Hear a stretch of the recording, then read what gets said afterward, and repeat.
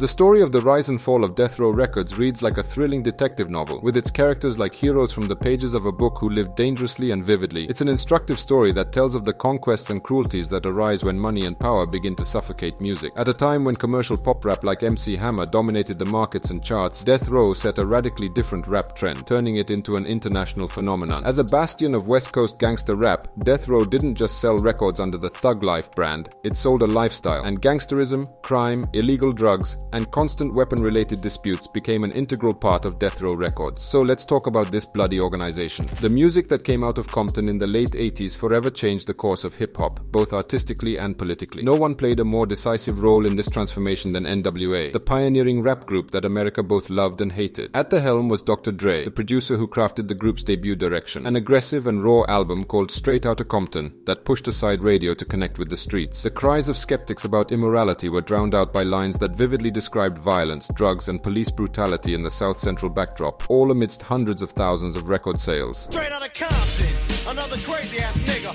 When punks I smoke, yo, my rep gets bigger. This is the earliest part of the story of this book. NWA was making money, but the artists behind the music weren't getting their due. After financial disputes and other disagreements, Dr. Dre and his partner Doc decided to break out of this vicious cycle. And here they encounter the future rap music mogul Marion Sugar Knight, an imposing 160-kilogram man who would later be called the scariest man in the hip-hop industry. Before becoming a major player in the music business and before getting a managerial position, Sugar worked as a bodyguard for Bobby Brown. Swearing to make a new label the best in the country, Suge co-founded Death Row Records with Dre and Doc after things didn't work out with Ruthless Records, owned by Eazy-E. There was already criminal activity at that time, as Eazy later claimed in a lawsuit that Suge and his squad threatened him with lead pipes and baseball bats. Suge Knight, who was tasked with handling business matters, used his ability to extract artist royalties from record labels in various ways. First of all, I'd like to thank God. Second of all, I'd like to thank my whole entire Death Row family on both sides, you know what I'm saying?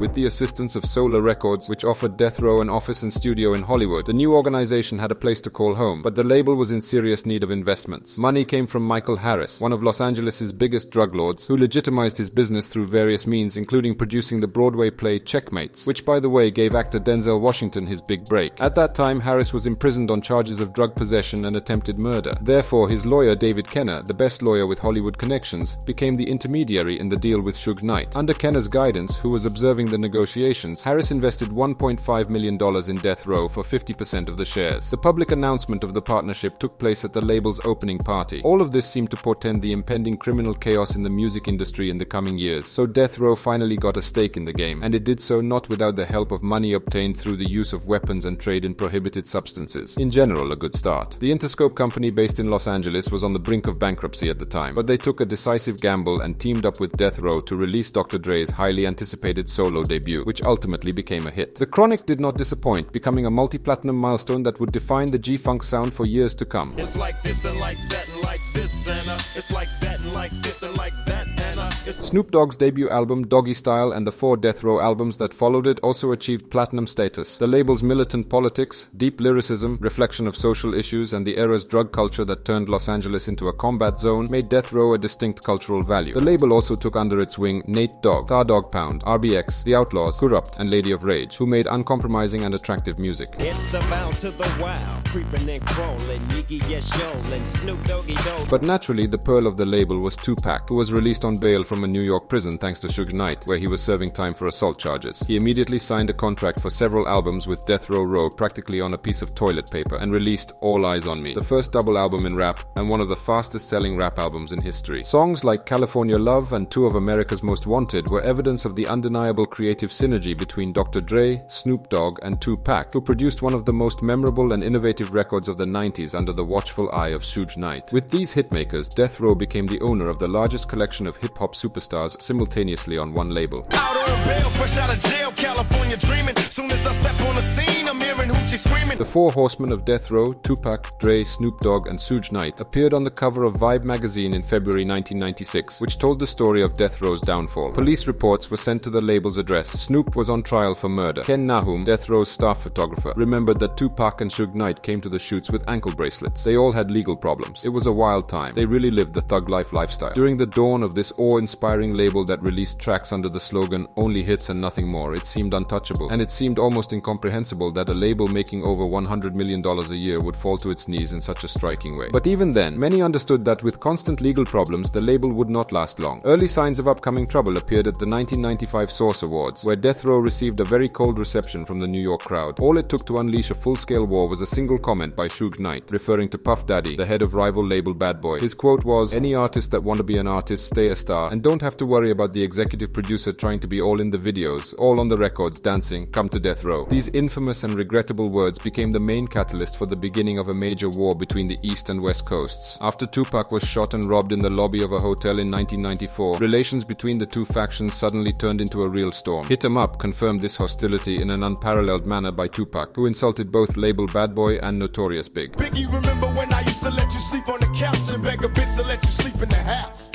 The label began to crack both internally and externally. Its studio was filled with friends and acquaintances of Suge Knight, who were members of gangs and LAPD officers undercover. Suge himself became even more ruthless in his behavior within the company. Snoop Dogg described the situation in the studio as, "Everybody was under his chokehold." As Death Row's wealth grew, so did its bloody aura. All of this unhealthy atmosphere did not contribute to the creation and release of new albums, and in March 1996, Dr. Dre left Death Row to create his own label, Aftermath.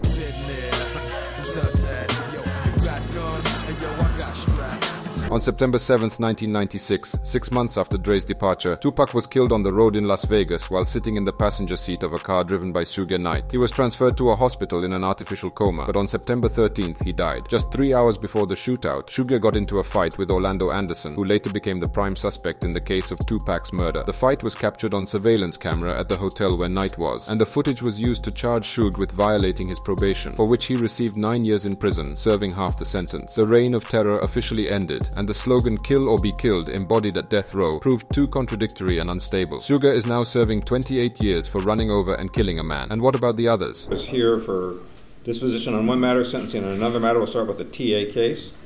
Matters here for sentencing.